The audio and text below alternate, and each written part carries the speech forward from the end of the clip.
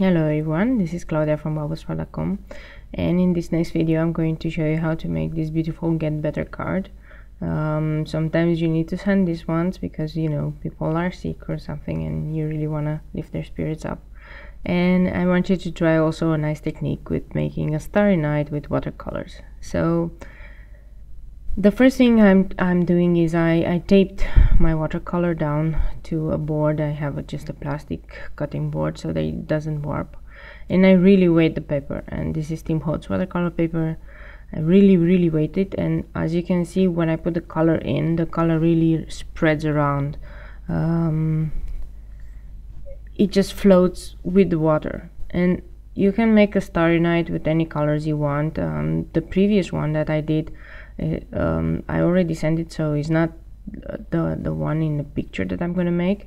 The previous one I did with more orange colors, and now I added some purple.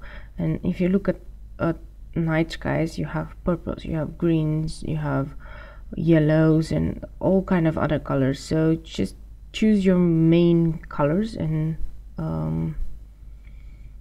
start building in. And after many trial and errors, I found that the best thing to do is to start with the colors that are more vibrant, like purples, yellows, and everything, and then going with your blue, and at the end start going with your darkest, like with your black. And after you finish with the black, you can add more blue to the mixture. And do not be afraid of this black, because actually when I'm going to heat it up with my heat tool, it's going to lighten up a lot. So that's why I am not afraid to put a lot of black in, because it's not really going to look that black in the end. And actually I'm going to have to do another layer on top of this after I heat set everything, just to give it more dimension. So I'm going in with black and a little bit of blue in the end, and this really gives it a more of a 3D look. And you're gonna finish up this card by just doing the stars with white and flicking it up, so you don't have to worry that it's not really looking really perfect, because you're gonna cover it a lot with white dots anyway. But the important thing of a starry night is that those splashes of color, the really vibrant violet or orange and all the other ones, they need to show up. And you can choose whether you do more of those vibrant colors like I did here, or like in my previous card I only did a few spots. It's totally up to you. How I do the splatters is I load my brush. This is a bigger brush and with water, and this is a bit of gesso, white gesso, and then I tap it. And the first time that I'm starting to tap, the splatter is a bit bigger, so I have bigger splatter dots, which are the bigger stars. And then I'm going in with a really coarse brush, really short hairs, and I'm flicking it on my finger, and that gives me the really fine starry look. And I think that's kind of it. My suggestion, so 2 things to remember: wet your paper a lot, put a lot of water, and then start dropping the color, and start from the vibrant color upwards, and then just put the dark and the blue all around your vibrant colors. And this is how you get the best look.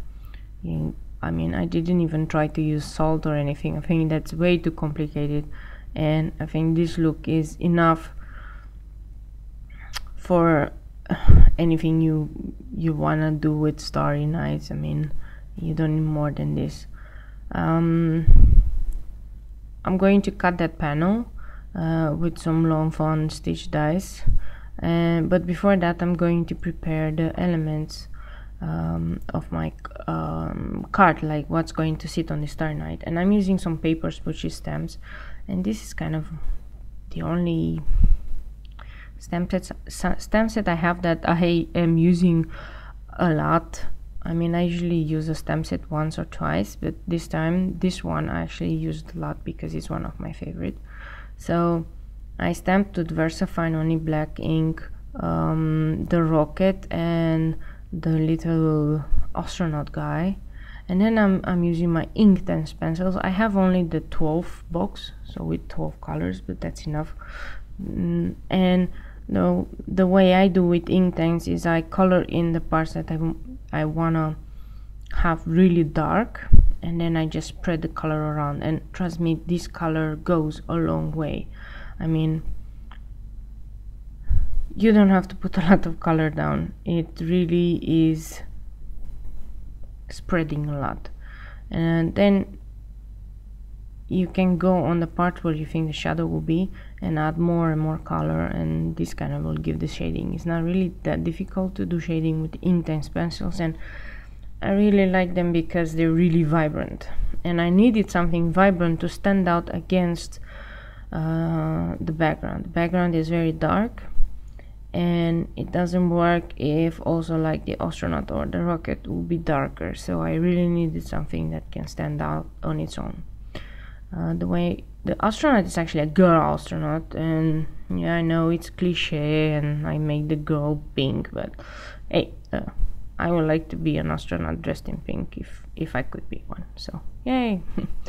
I'm using Inktense pencils, and as you can see, I'm only coloring parts. I'm only adding color, not all around the image, but only on parts of it, and then I just spread the color around, and where I want shading I just add more.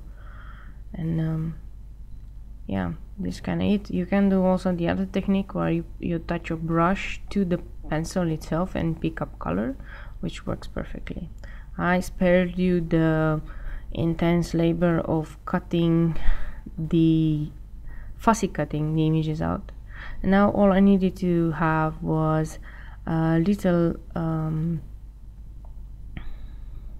picture frame, Polaroid frame. So because I don't have a Polaroid die, I'm gonna make my own. So I cut like a rectangle, and the rectangle I cut 3 inches by 2 1/4, and then I did 1 inch in from the bottom, and then 1/2 inch on top and 1/2 inch on the sides. And this is kind of how I make my Polaroid. This kind of are the dimensions, and I'm going to post them on my blog post, and the link of which is going to be in the description of this video. And this Polaroid fits perfectly for the sentiment, which says get better at warp speed, that I have also in this stem set. So now I'm just going to assemble my card, and in order to assemble it I have to die cut the panel, and I'm using a rectangle from the Long Phone stitch dies, because the background is so dark you don't really see the stitch lines on camera, but you see them in real life and they really look cool. I used the gray card base, and since it's watercolor and I didn't want to have dimension because I did post this one, I decided to use Tombow Mono multi-glue to adhere everything, and this is kind of a permanent, really permanent glue, and it's gonna hold the watercolor paper really good even if it's warped. So I'm adhering everything with this glue.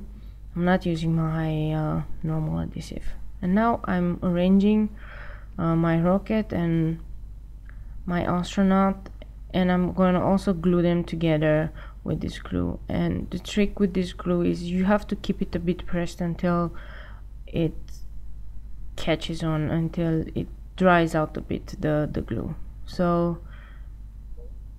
just a few seconds, if you keep them, everything will be perfect.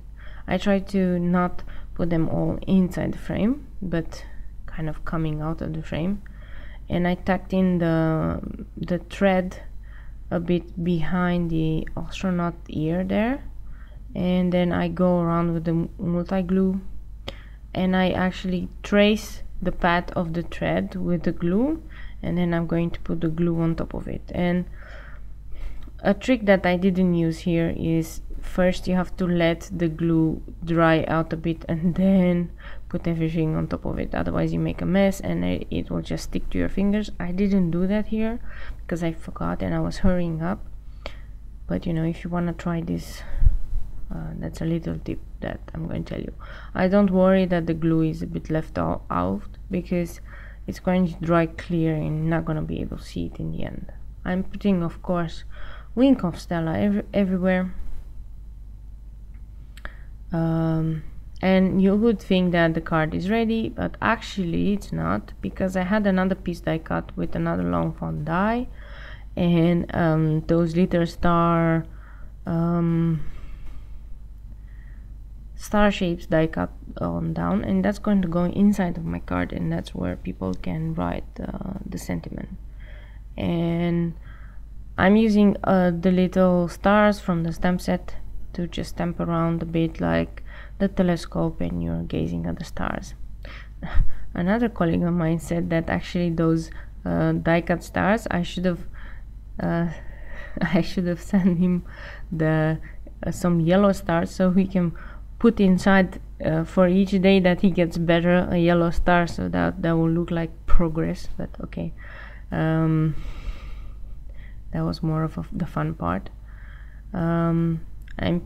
I actually had a little bit of glue on my tweezers there. That's why I could actually pick up those little stars. I'm actually waiting for my pick up tool to come, but you know, when you're in a hurry, you can just add some glue to your tweezers and then you can pick up anything with it.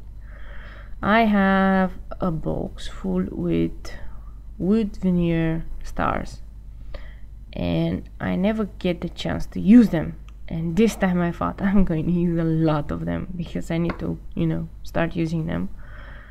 So yeah, I'm adhering them with the Tombow Mono multi glue. There's a very good glue for wood veneer as well.